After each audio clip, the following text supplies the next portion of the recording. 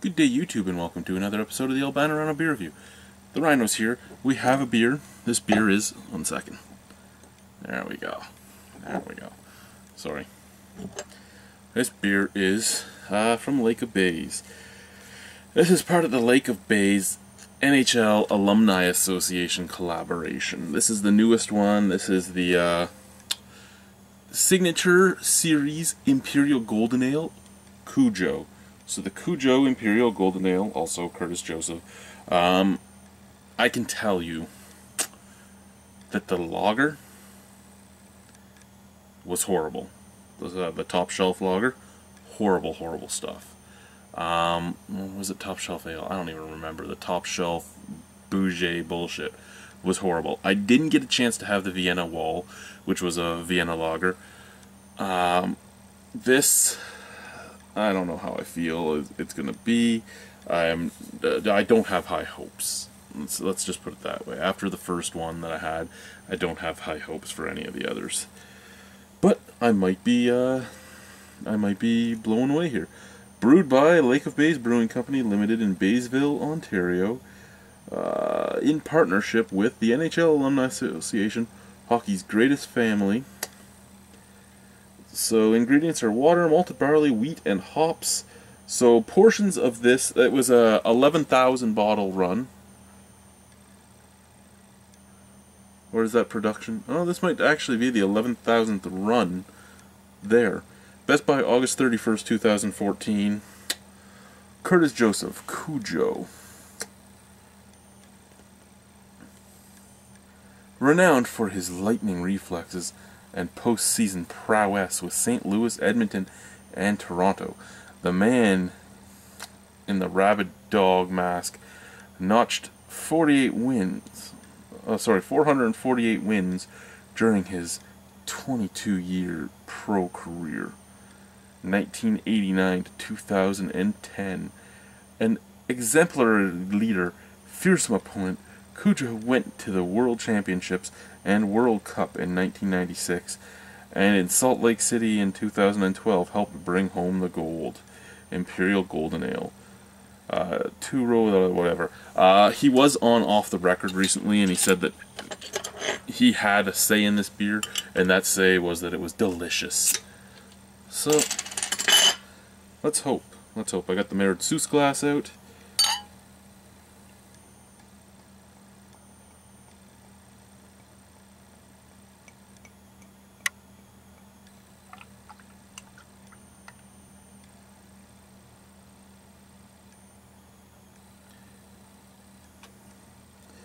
I mean, it looks the part. It's clear, it's very see-through, it's golden. A portion of proceeds support the activities of the NHL Alumni Association. Yeah, looks the part. Looks the part. Nice golden color. Let's give her a sniff out.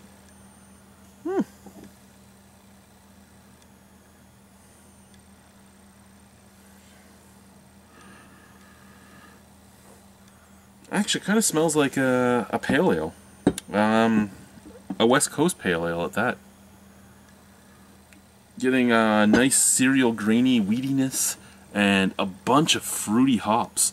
Nothing spectacular, but it doesn't smell bad. Let's try it. Cheers, guys.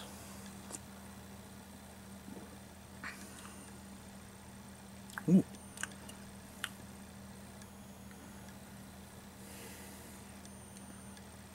Okay, so my problem with Top Shelf was it was full-on bougie. It was full-on budget beer flavoring. This is not. This is in your face. This actually does not remind me of...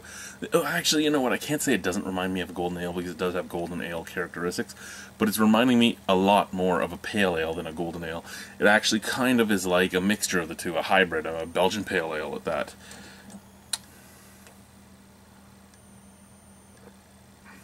Very sweet. Very sweet. Hoppiness is there. It's a dirty, dirty bitterness. It's actually very grainy and very gritty bitterness on the background.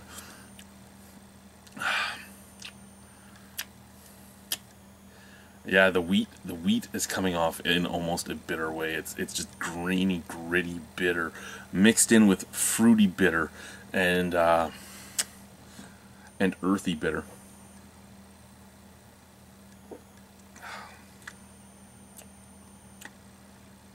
I'm getting...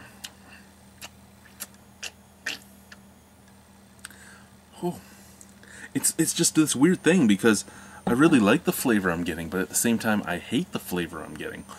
I'm getting just some beautiful flavors on there, but they don't last long enough. They turn into this gritty, resiny finish that isn't normal for the style.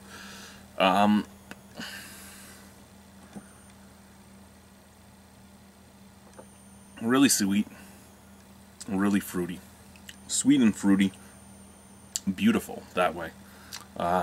Orange, some lemon, bit of apricot, bit of berry,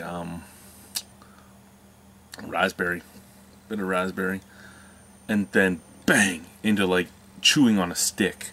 Very resiny, very piney, very earthy, very pill-like actually. Yeah, as soon as that beautiful fruit sensation fades away, it's almost like you took a Tylenol or an aspirin and you chewed it. You know how it just gives that when you chew it, that powdery chalkiness attacks all your taste buds, and it attacks it in a slightly painful way. Not really painful, but you know what I mean. It just goes and takes it all over, and you get this chalky, weird, gritty bitterness all over your mouth. That's what's happening at the end of this. So as a golden ale, no. As a Belgian pale ale, this could actually really work. Too bitter for me. If the fruitiness lasted longer, if the fruitiness lasted all the way through and this was just the aftertaste, it would be great. But the fruitiness fades near the end, and then you're left with that gritty, sandy finish, and that's what I don't like. So really, it was a beer I came into not thinking I'd like at all. I actually like it quite a bit until the very end. Out of 10, I think I could give it a 6.75. I wouldn't buy it again because of the finish, but I could recommend people to try this, and I could drink it if somebody brought over a bottle of Cujo. So, Lake of Bay's Cujo, 6.75 out of 10. Not a bad beer at all. Not a golden ale, though. Don't go into it thinking you're getting a golden ale, because you're really not. It's too hoppy for a golden ale. And it's too much of that caffeine pill bitterness for me to like it. Thank you, guys. Bye.